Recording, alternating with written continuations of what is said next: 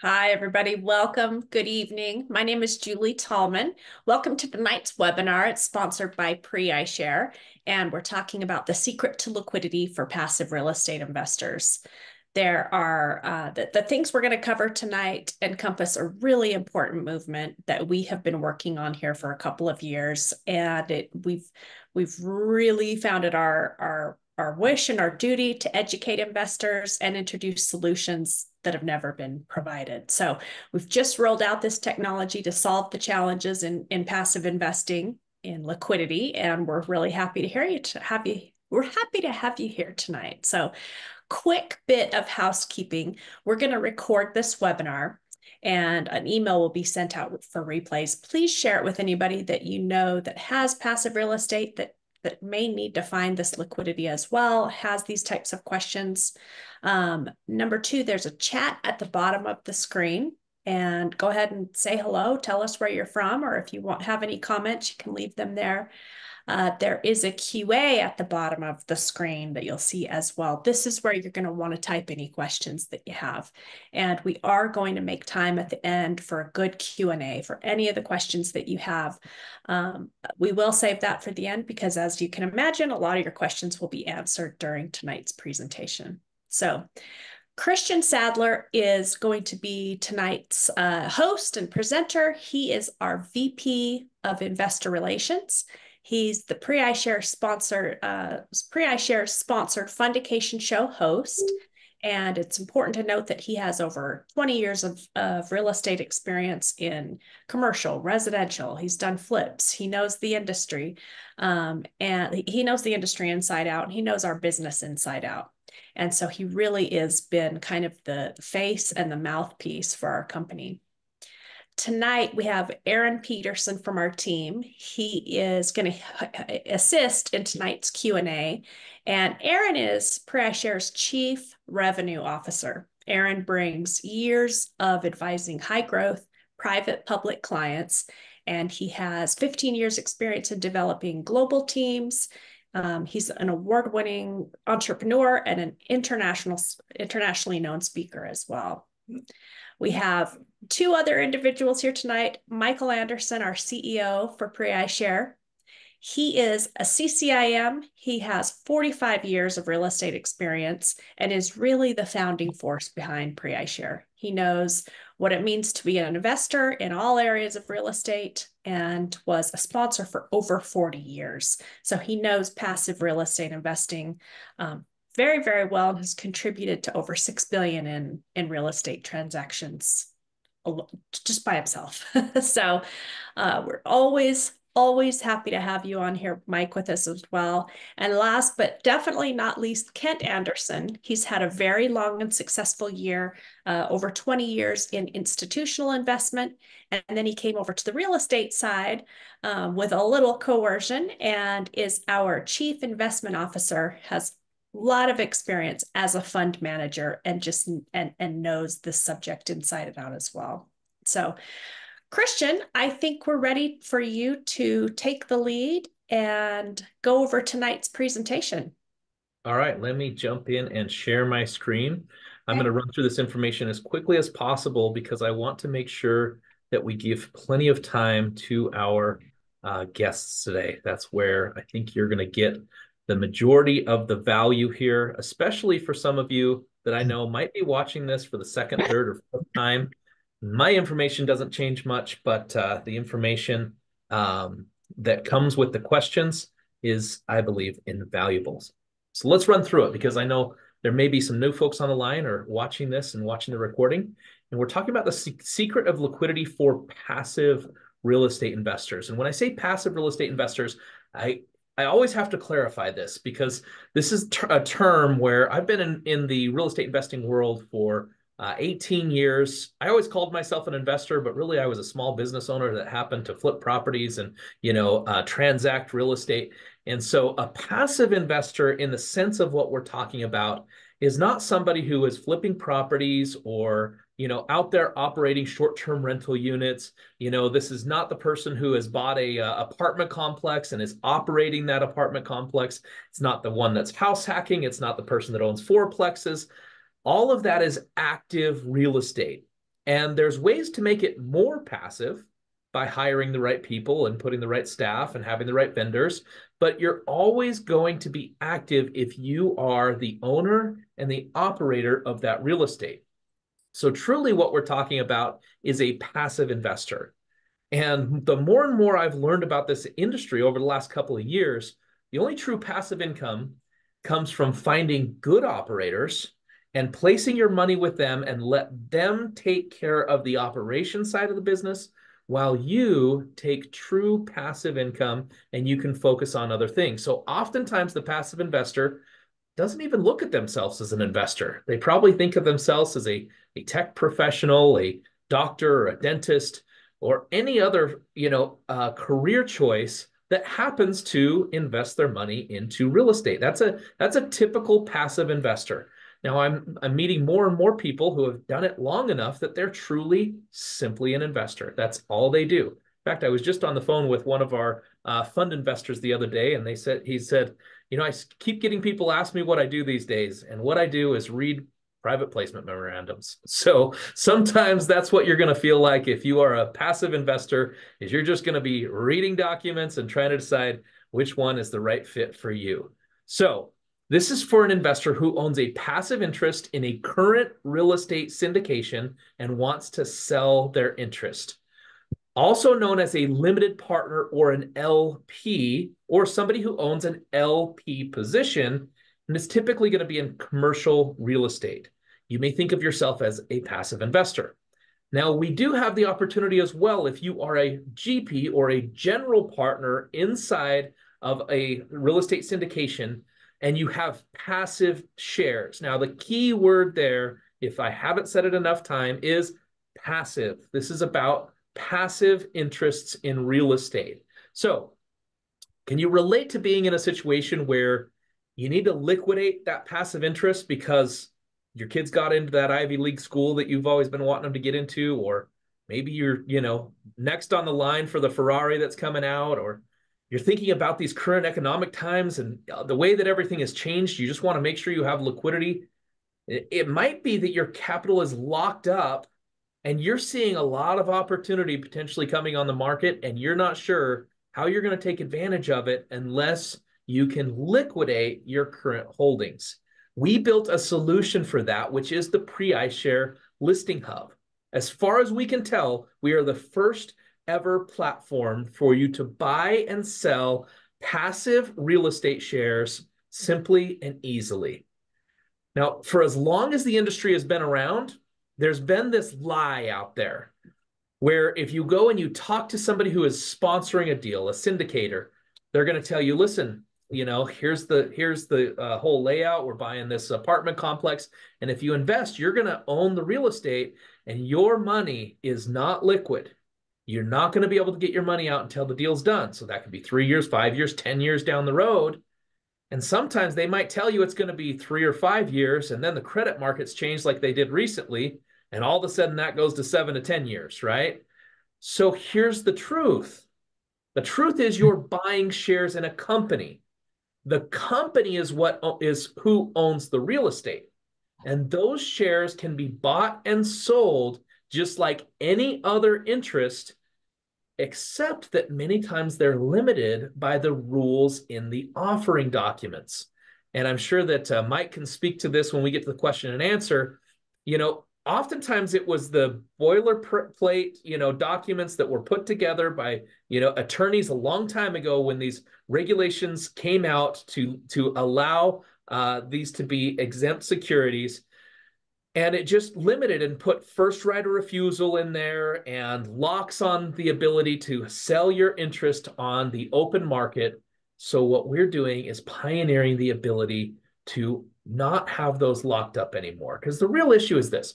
The syndicators didn't do this because of malicious intent. Most of them want to set proper expectations with their passive investors. They want you to know if you're invested, they're not going to be able to get your money out. And oftentimes, if you ask them to get your money out, it's going to mean they're going to have to step and take money out of other resources or their personal funds just to make good. And most syndicators have to scale in order to make a living. meaning they have to continue to go out there and syndicate more deals to get to the point where they truly have enough income. They also want to know and choose who's in their deal. They want to understand who they're doing business with. They don't want to have to backfill operating transactions when they're most likely focused on the future and the next transaction. So until now, there really hasn't been somebody on the middle ground to align the interest of both the syndicator and their investors. And I look at our CEO, Mike, as the pioneer who he went from a position where he had many GP interests. And when he sold his company to his partner about 6 years ago, all of a sudden he switched sides. He went from having a whole bunch of GP interest to having a bunch of LP interest. And this gave him the foresight to help both sides, both the syndicator and the passive investor, because he is both. And he assembled a phenomenal team that I am really, truly grateful to be a part of. We are bridging industry gaps and helping syndicators and their passive investors succeed. So a little bit of our track record here, well over 100 years of collective real estate investing experience between the team, and that doesn't include all of the expertises that we have within that group. And people who have been in this industry for decades are boasting and bragging and are celebrating what we are doing for the market. Because now buyers can go in there and buy these fractional interests. They can browse the current deals, see who's selling their secondary fractional shares, and they can buy based on proven performance. In fact, PREIshare actually has a fund because we see such a huge opportunity of buying these shares and creating instant liquidity for the passive investor, but also providing phenomenal returns to our passive investors inside of the fund. And for sellers, you get to sell your interest, liquidate that interest so that you can get access to your capital, and you can have offers from accredited investors, meaning they can slot right into your spot in a 506c, and they can take your position. And your sponsor is probably going to be pretty excited because they just got a brand new investor without having to put out any advertising, without having to host any events, without having to show up to any dinners. They got a brand new investor. So it's a really simple process. You're going to set up a quick phone call, add a listing, start collecting offers, and then you'll conduct the sale. And it's your turn. We are offering right now you the opportunity to get a free listing with the Listing Hub. So if you have a fractional interest in a real estate syndication, and if you have LP shares, and you would like to see how much you can get in an offer, simply go to preishare.com/free listing right now, and we will give you your first listing for free. And the beautiful part about it is, I mentioned our fund a little bit. We have capital waiting to be put to work to buy these interests. So we would like to make you an offer. Go ahead and go to that spot and let's get your listing on the Listing Hub. Now's the exciting part. I have the opportunity to again introduce three gentlemen that I have a tremendous amount of respect for. I am grateful to work side by side with them and build this incredible business and opportunity to change the marketplace. So what I'm going to do now is I'm going to turn it back to Julie and let her field questions so that you guys can hear from Mike, Kent, and Aaron. And if I can manage, I'll try to be quiet throughout it, but I might have some words to say as well. That's fair. All right, we do have some questions that have come in. So the first one says, I'm not an accredited investor. Can I use your Listing Hub? Well, yeah, you could go, for example, you can sell a fractional interest that you might have inherited or come into otherwise. So you can certainly sell and not have to be an accredited investor. But we don't restrict you looking on the Listing Hub if you're not accredited. It's just you won't be able to purchase without an accreditation. So let's take it a step further and just answer for people who can list. They don't have to be accredited. They, as Christian said, they do have to have a passive share, right? Are there any other things that we need to say out that in terms of just who can invest or who can list with us? So anybody can list. There's no restrictions on that. For example, we have a lot of attorneys that handle probate or divorce that have to liquidate those assets, and they have the ability to put those assets on the listing hub. We've had people have received their ownership in an investment through an estate settlement, or it was willed to them. They can certainly list. There's no restrictions from the Securities and Exchange Commission for selling it. It's just that you have to be an accredited investor uh, to prove the sophistication and financial means to protect yourself in order to purchase on the listing hub. That's the only distinction. Mike, I have a question that I would lead on from that. You've done sponsorship for a while, and there's when I lost my father at the age of 9 years old, there was a bunch of assets that my parents were divorced, and there was a bunch of assets that my grandma was managing, and we didn't know. Big box of them. When my grandma passed away, I got this box, and it came, and inside of it was literally real estate and diamond mines and all these crazy investments. And inside of there were some fractional real estate deal pieces as well. And what I found was that the sponsors didn't know where to send the checks when the people died. And then I guess they went to the state, and then we went to some lost money thing and found it. Have you ever ran into this before? And so when those investments come into play, like where would you send the checks to? Yeah, so that actually should have gone to the probate attorney, or whoever handled the probate should have got a hold of the sponsor and removed the deceased individual from the capital stack, from the group of investors, and replaced it with the heir. But a lot of times they don't know to do that. And a lot of times I find the attorneys just really, in settling in the state, just really don't know how to treat that asset, and so they're not really sure what the responsibilities are of the person inheriting it, what they need to do to ensure that they protect their interests and so forth. And that's one of the biggest, I think, most interested parties in what we're doing is the probate attorneys, just because it gives them a way to liquidate that asset, especially when it's been willed to more than one heir. So I have a follow-up question myself. So let's say that they have this asset, that the syndicated asset, and they it's sitting on the book, and they don't per se know what to do with it, as you said. I mean, I can't even imagine, I guess, what happens. Where do they look to know that if there's an asset that they can't sell, or they don't know how to maybe approach the sponsor? Man, what I think of one actually recently that we were going to have Earl Klein on the show, and he died from a motorcycle accident like 4 days later. Like who takes over all of those in that situation? Yeah, again, it's whoever's probating, but they really need to get a hold of the sponsor. The way the operating agreements are typically written is that there is a successorship in the ownership of that fractional interest. And it's written into it, so it inures to the benefit of the person who acquired it, of course.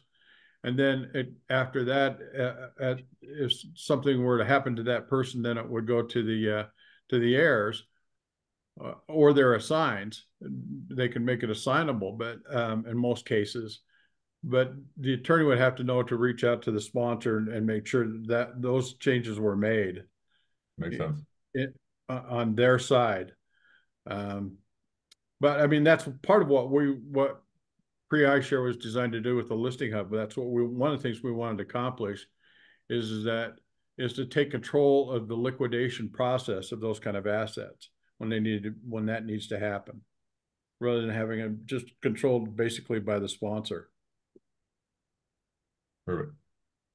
And I think the reason why that many people have a hard time understanding that is because they have an idea of what to do with stocks and bonds and stuff like that, because those are traded. Nobody ever has seen real estate traded in this fashion. If it were, then of course they would be able to understand it better. But since it's not been traded that way, there's a what do I do with this? How do I Yeah. get that value to And the with heirs? and with 10,000 plus baby boomers retiring a day right now, I got to imagine there's a lot of this coming up on the horizon that, it's going to be a lot of opportunities for liquidation. And in the contract of the will, so a will is a contract, but the sponsorship's a contract, right? So if there's a will that has to be split up amongst multiple kids, does that fractional interest get split up amongst multiple kids in those sponsor contracts, or did they have to be liquidated because there isn't a way to split them up in that situation? Yeah, see, that's the big problem is when you have more than one heir to that same interest. Um, Presumably, what would happen, what normally happens, is because there was not really a great way to liquidate that interest, then they would end up splitting the income.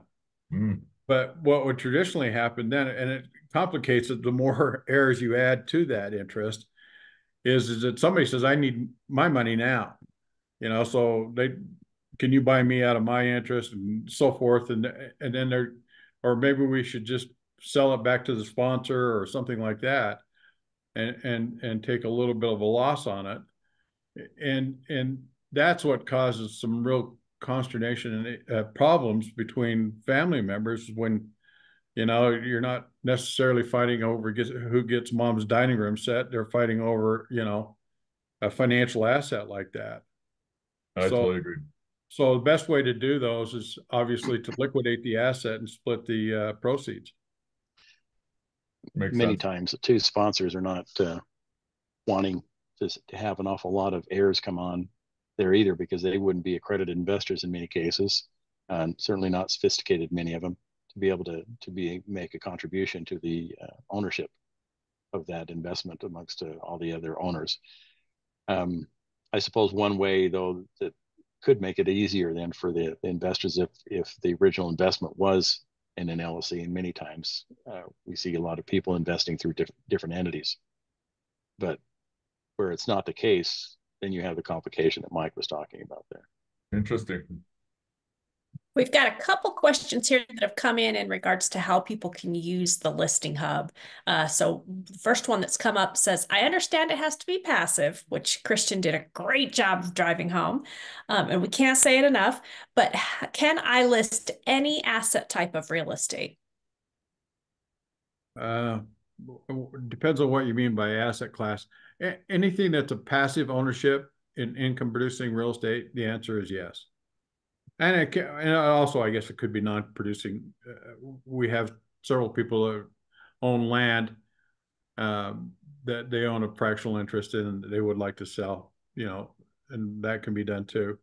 I don't think it's as easy, but that's another asset. But yeah, as long as it's income producing commercial real estate, that seems to fit what the market was built for. We've had Okay. some people come to us also with non-traded REITs. Yeah, private REITs. And so, are we doing non-traded REITs too, or private REITs? Yeah, we still got a couple of legal hurdles to jump first, but I mean, we definitely can do them. Yeah, that was one of the things that was planned to do, is because those would be the easiest of all to trade, and it's easy to get valuation on those. And another reason I would like to see it happen is because I ended up with a bunch of them. Yeah, for sure. So, but it's just, it's just like a non-listed stock. It's still a security. So, Yeah. that's what it was built to do, is provide liquidity to those kind of assets too. So absolutely, yes. We got a two-part question here. How much can I sell my listing for? And if I'm able to sell on your site, how much do I lose in fees to PREIshare? You want to take that one, Kent? I see you smiling already. You can sell it to whatever the market's willing to buy for it, because essentially it is a marketplace. Many times you can go to your sponsor and get an idea of what the value of the deal may be worth as a total, and they may even break it down based on your ownership percentage in the deal. Many times sponsors have regularly get a broker opinion of value on the property, or if they have to do a refinance, they have to go get an appraisal. Those are good sources for the underlying asset that you can use then to value your interest. Of course, if you're wanting to put it out there, of course, and sell your interest, that would also be a good document to include from your sponsor to be able to sell your investment, is to be able to establish value for it. I think that a lot of people, including me as the fund manager for PREIshare, would love to see stuff like that. So I would get that if you can get that from your sponsor. Usually most sponsors try to go out about once a year to get something like that, and to give their investors an idea of what their investment might be worth. If you don't have something like that, then ways to value your investment is you can go to your sponsor and ask, okay, what's the cap rate for that investment, which is like an interest rate. It usually follows interest rates. But in that submarket for that type of asset, what cap rates or what cap rate range would there be for that? Then you can use the financials the sponsors give you to simply take the net operating income divided by that cap rate. And you have to look at the net operating income for your particular investment. So you would apply, if you own 10% of the deal, 10% of the NOI of the property, say for the trailing 12 months or trailing 6 months, whatever you want to look at there, whatever you think is reasonable. Apply that according to the cap rate and then use that as a basis for valuing your investment. Other ways to do it, though, beyond that is you're going to look at demand for real estate. You know, in the coming year, we're going to see interest rates going down. Cap rates, what they may be right now, may not be what you want to sell it for. You may think forward to that and say, okay, you know, cap rates had been 6% for my asset in this investment, but you know, when rates were lower, it was selling at a 5% cap rate, giving me a much better return. So I might want to capture some of that difference between the 6 and the 5%. So those would be various things you could use to do it. But at the end of the day, it's whatever anybody's willing to pay for it once it gets out there on the listing hub. One thing I've been asked. So can I just clarify that to make that one clear? So you said take the net operating income and divide it by what? By the cap rate for that market. So if my net operating income, let's say, is 50,000 and the cap rate's 8%, that only is like $4,000. So is that I don't understand fully. Well, yeah, cap rates is an important measure that a lot of people use to value investments. When I started out in doing real estate syndication there with my brother about 20 years ago, 22 years ago, Mike. Let's divide. That's why like yesterday. Let's divide, not times. Aaron divided. My bad. Yeah, you did do the math right. I was just about ready to correct you. Okay, so $50,000 of net operating income, times that by, let's say the cap rate's 0.08. Divide by 0.8. We appreciate that. Divide that 0.8. And so my valuation of my $50,000 share portion of my syndication is $625,000 about. Yep. But then it's just whatever somebody's willing to buy that, whether that be the operator or other. Yeah. Yeah. Okay. So the secret, I just wanted to add the secret to getting, because when I was with RealSource, you know, we would buy them, we'd buy those interests back, but we wouldn't buy them at necessary fair market value. We'd try to just buy it to make the investor whole, realizing that their needs had changed and they need to get their cash back. And it would be the same thing if they took it to somebody else that was already inside of that SPE, one of the other owners, because you're not really getting enough market exposure. The trick is today is to get it to general market conditions where you can get a lot of people that are interested in purchasing. One of the things that drives cap rates down over the last few years is there's been more real estate, or there's been more money in the real estate market than there was real estate. And that's what drove returns down.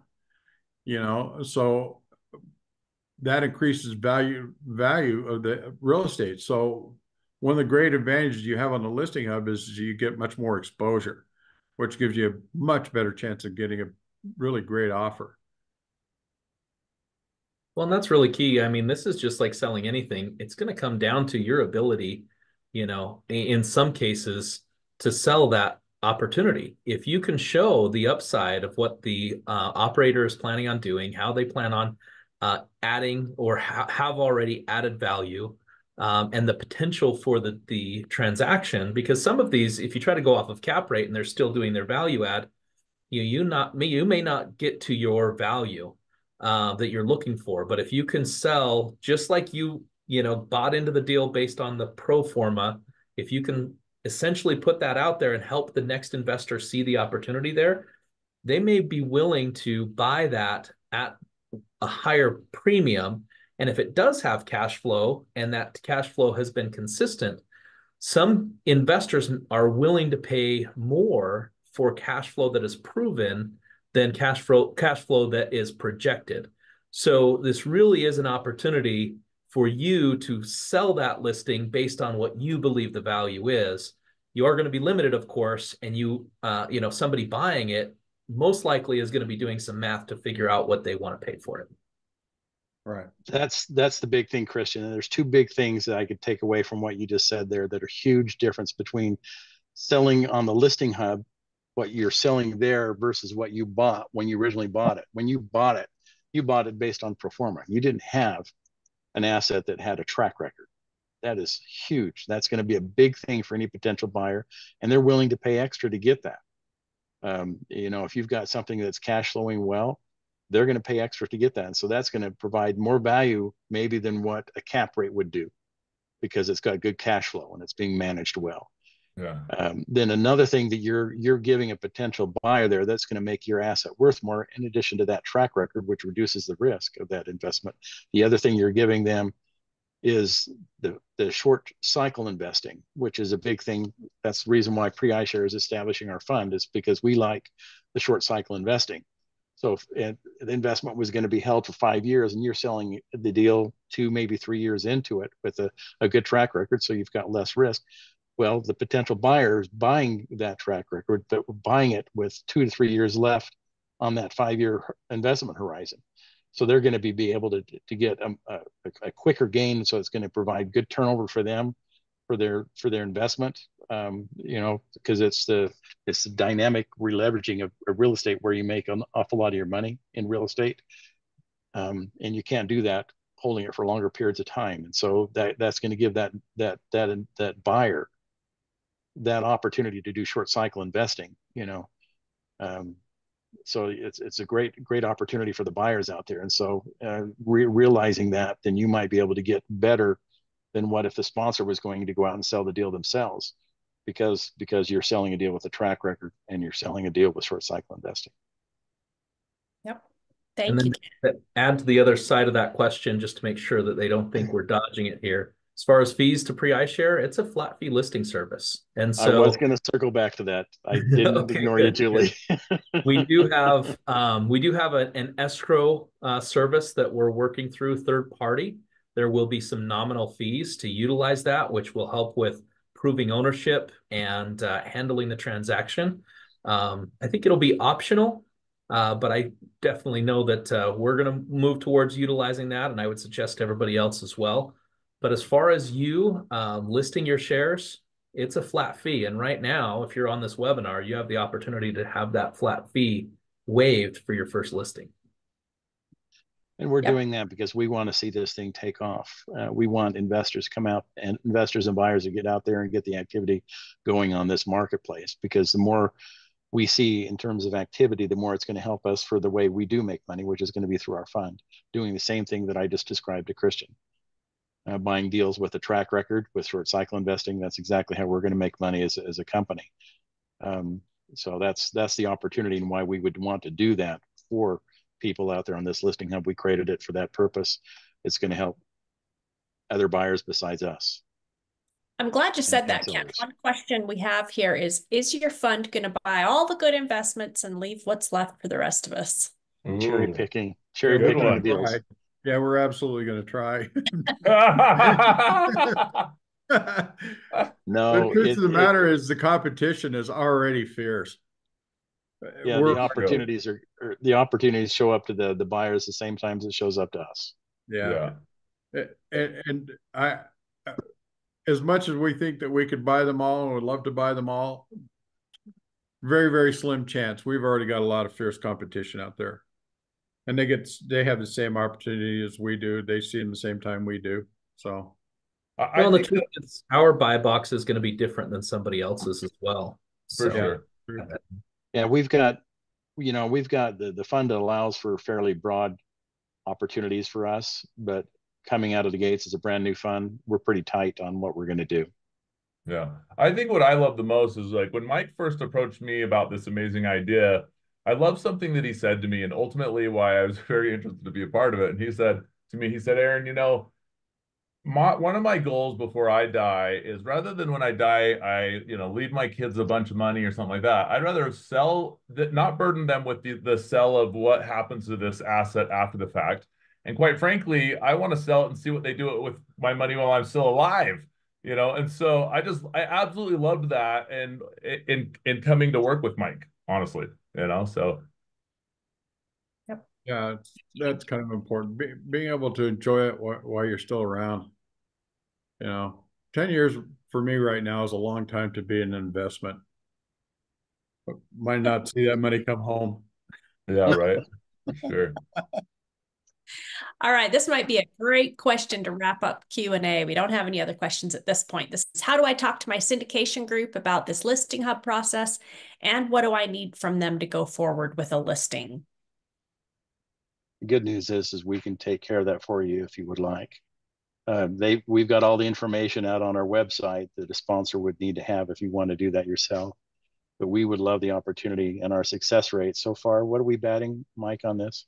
Everybody we talked to sponsor No one wise? said no. Yeah. So Yeah. 100%. Yeah.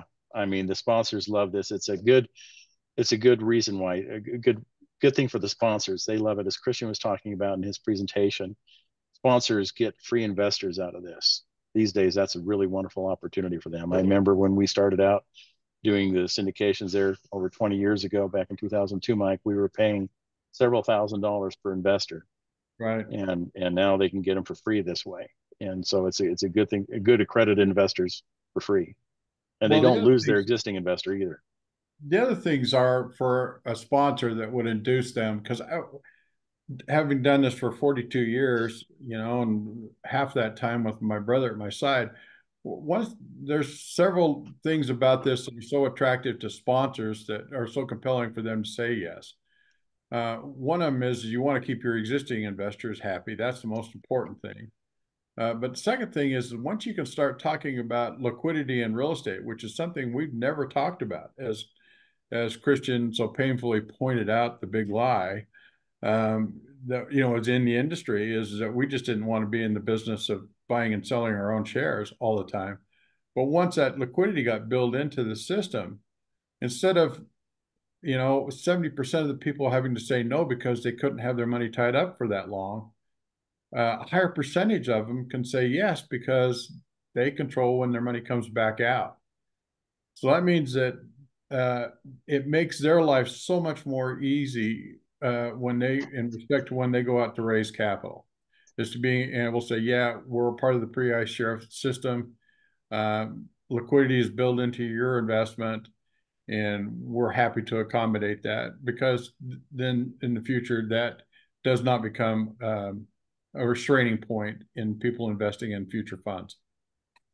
There's another thing that goes right along with that, Mike, that a very astute sponsor brought to our attention. I remember on one of the syndication shows there with Christian, when he said to us, he said, yes, I get more investors. The other thing I also get out of that is because it is a liquid investment at that point, and the perception is different. It's no longer an illiquid investment. It's a liquid investment. Then the return requirements is traditionally associated with illiquid investments go away and become what you have for a liquid investment.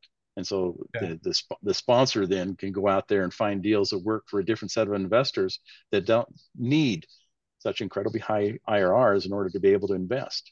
Yep. They can get more. They can get deals that make more sense to them, and they end up taking a lot less risk in doing that. The best sponsors are very concerned about risk, and are very much concerned about trying to buy the right kind of deals. And many of them sat on the sideline when cap rates compressed the way they did, not buying deals. Well, if their return requirements go down, because of they've now got investors that don't need that kind of high return. They can then buy deals that make sense at better rates. Yeah, and Kent, the great thing about that too is you think that through all the way through to its logical conclusion. The real main risk that any real estate investor makes or syndicator makes is in the debt. Real estate never goes to zero unless you give it back to the bank.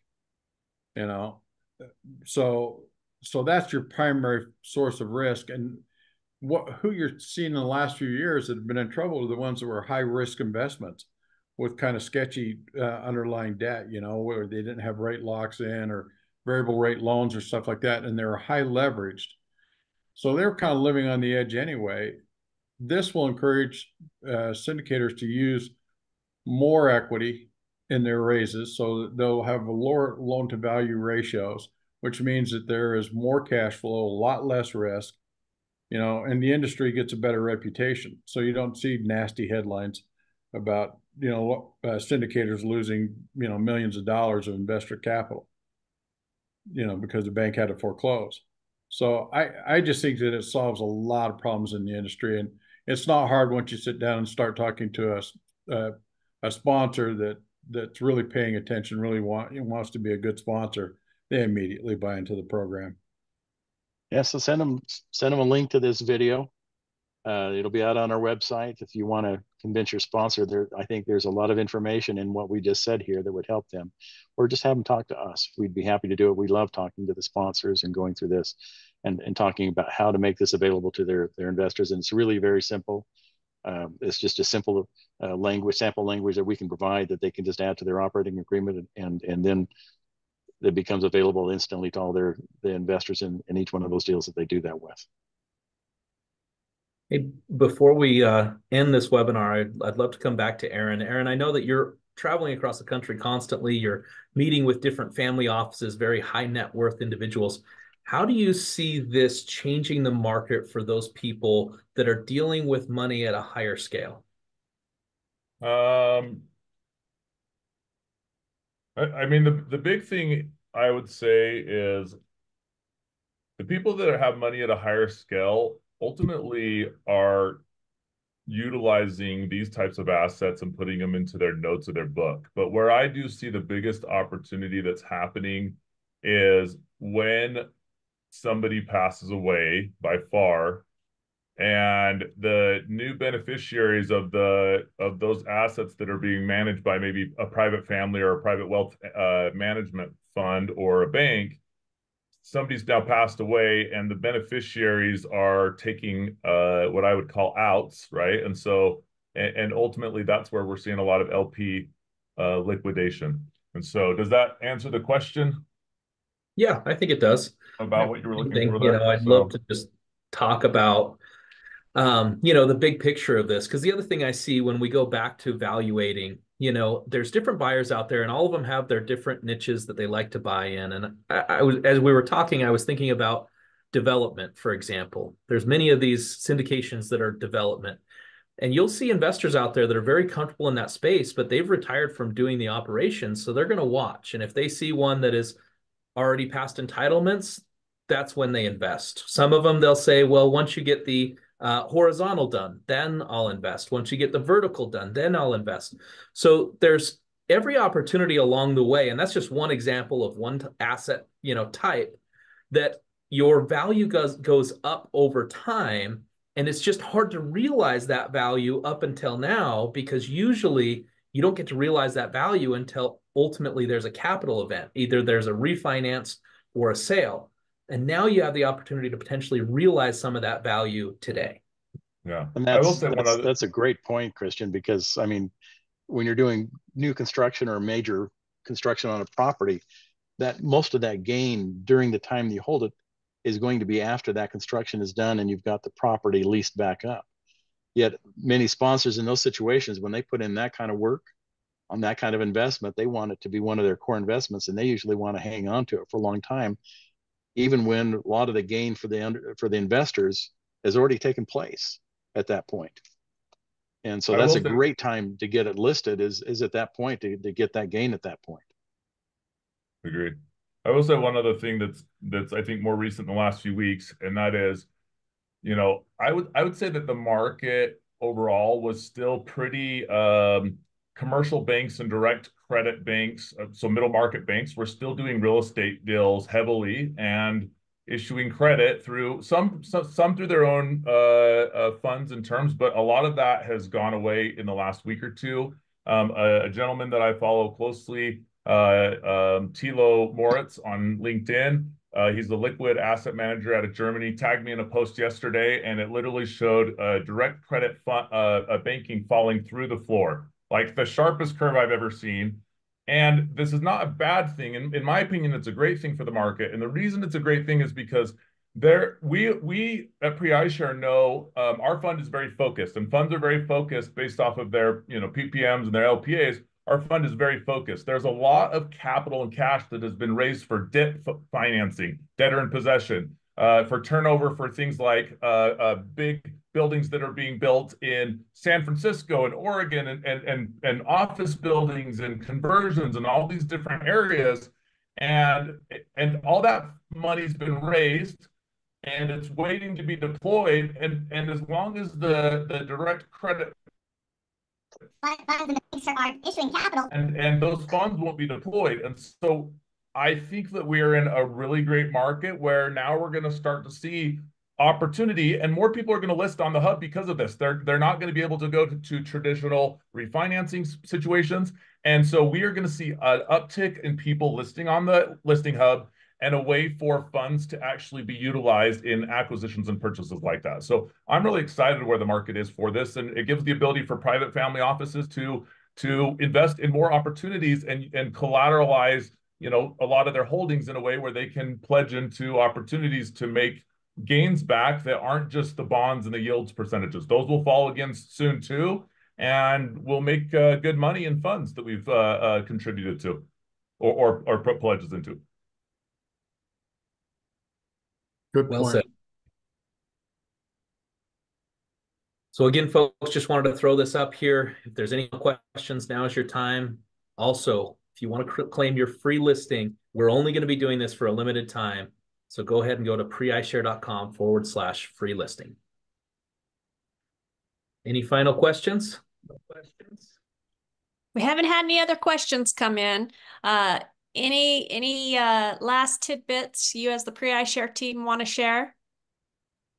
I just want to thank Aaron for that last little insightful bit of information. That was Excited to work with more people. Yeah, really interesting. Perfect. Thank you. And if you're watching, I think we need to hear the Ken Anderson joke to wrap it up every time, right? Okay, you want me to do one of those? So what happens usually with the team here, for those who aren't aware of this, whenever we have meetings, I usually provide a dad joke at the end of the thing. And so, yeah, I'll give you one. You want a dad joke? Let's do it. All right. So I Googled. I do. It made my whole day every time you give them. So I Googled recently on how to start a wildfire, and I got back 48,500 matches. Oh, no. That's nice. That makes sense. And nice. With that said, it's perfect. If you are part of an investment club, or you know anybody that needs this service, reach out to us. And as always, we're here to help you get your free listing. Go to PREIshare.com/free listing. And thanks for joining us tonight, everybody. Bye, everyone. Ready?